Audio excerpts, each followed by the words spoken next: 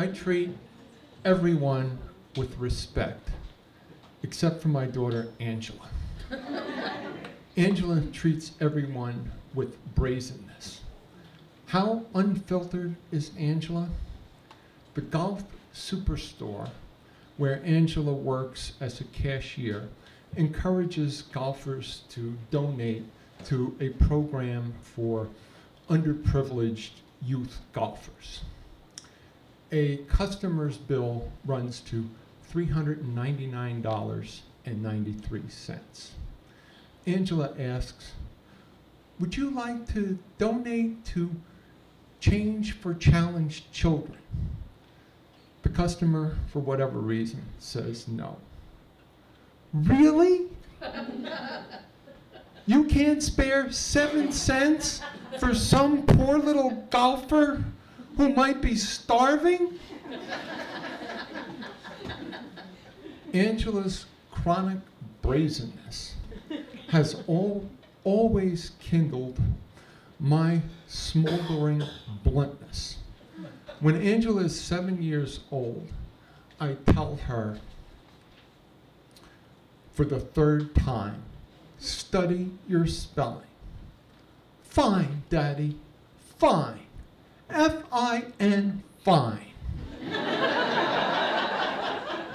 Great, Angela, just great. G-R-A-T, great. In middle school, Angela decides to take up the trumpet. I tell her, Angela, your grandmother played the cello, your Aunt Alberta played the cello, I played the cello, we have a cello, we don't own a trumpet. Angela says, I want to join the band, not the orchestra. Angela, playing the cello will make you cool, or at least cooler than you are now. 2 months ago, my polite daughter, Anna, asks if she could please get a DNA ancestry test. It's interesting, Anna, because we adopted each of you from Ukraine, but you may be the only ethnic Ukrainian. Alex's biological parents were gypsies, and the last name of Angela's biological parents, Galishvili, is unique to the Republic of Georgia. From upstairs, Angela bellows, what? Half of my back is a tattoo of the Ukrainian flag.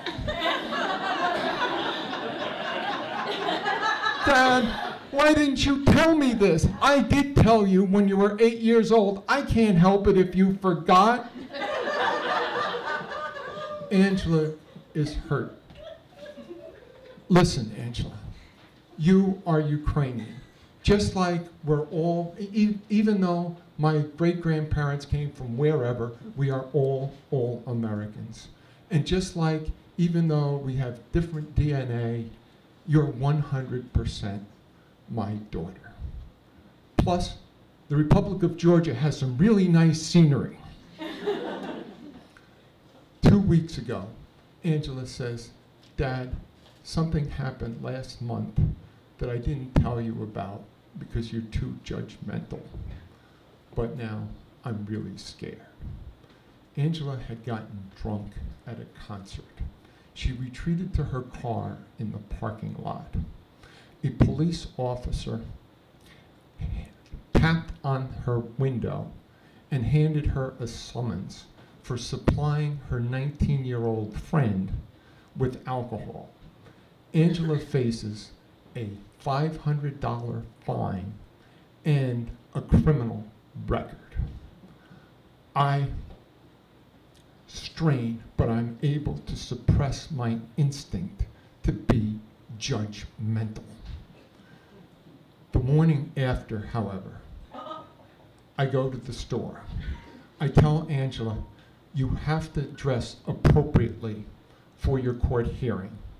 And I bought you some clothes at Goodwill. Angela says, Goodwill?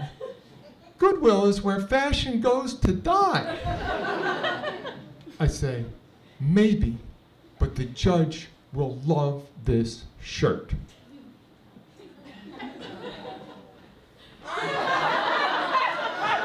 Thank you.